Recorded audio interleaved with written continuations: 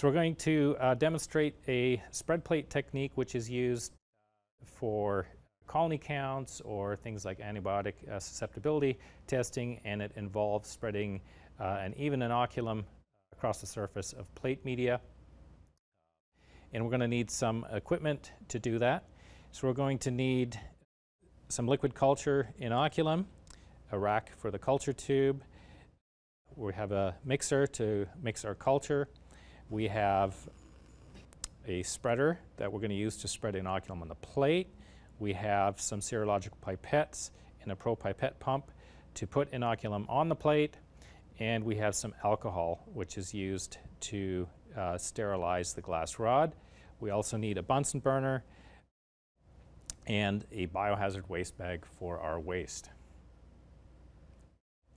So to do this technique, I normally start by sterilizing the glass rod because that gives it some extra time to cool. So what we're going to do is light our Bunsen burner by turning the vent off, turning on the gas,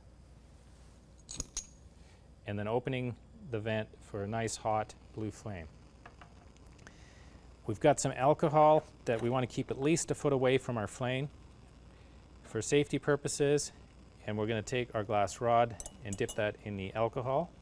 We're going to let the excess alcohol run off of there, and we're going to use the flame to burn off the alcohol. We don't want to hold the glass rod in the flame because it'll get super hot and that will kill the bacteria that we're spreading.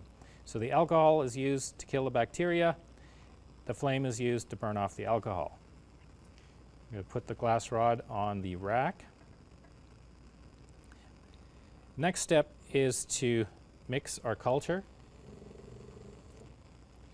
And then we're going to take a serological pipette and remove that from the bag. So we're going to take a handle and hold open the mouth of the bag and try and remove it without touching the end that goes in the culture on the mouth of the bag or the top of the other pipettes. We use our pipette pump.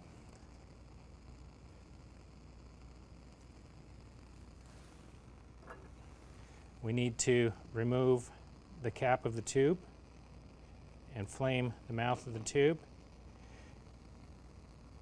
And then we're going to put our pipette in the inoculum. And I'm going to take up 0.2 milliliters, but only dispense 0.1 milliliters to avoid using the less accurate tapered end of the pipette. Flame the mouth again, return the cap.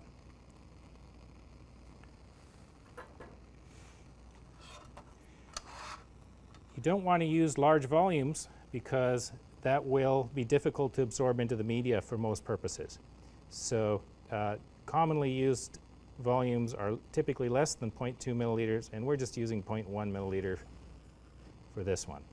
So we're going to retain 0.1 milliliter in the tapered end of the pipette and dispose of that with the liquid inoculum still in the pipette into the biohazard bag. I'm going to take our glass rod and spread that inoculum across the surface of the plate. You want to work close to the flame whenever your culture are open to let the convective air currents prevent contaminants from dropping into your cultures. And we're rotating this plate to spread that inoculum evenly across the surface. When the liquid has absorbed into the media, the surface of the plate will become sticky or tacky. And that's when the plate is ready, and that's happening now. So we have to sterilize our glass rod because we now have bacteria on there from having spread it on the plate. So we're going to dip that in alcohol, let the extra alcohol run back into the jar, burn off the alcohol, keeping the spreader pointed down to prevent any burning alcohol from running back onto our hands. And now we're almost ready to incubate this plate, except we still need to label it.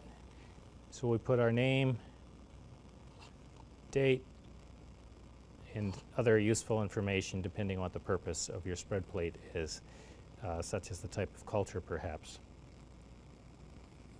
And we always label the plate on the outside edge of the plate.